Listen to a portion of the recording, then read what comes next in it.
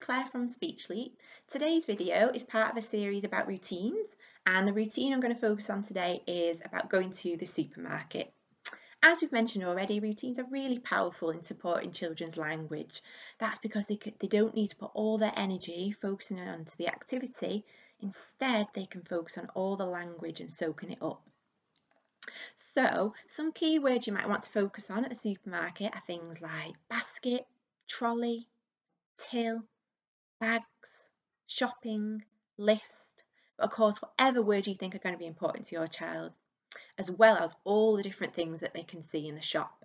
So you might want to sort of stand back and watch at the things they're looking at and labeling those words if they don't know them already. If they do know the word, you can expand on that language by adding one word onto it.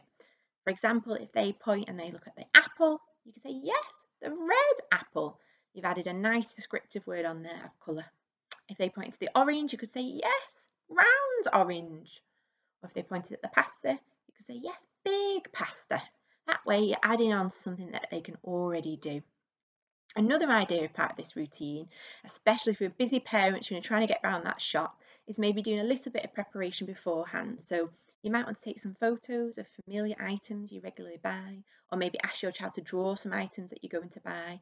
They can take that with them and look out for those items as they go around the shop and make it into a little bit of a game. Hopefully keep them occupied as well. All right, thank you very much for listening. See you later.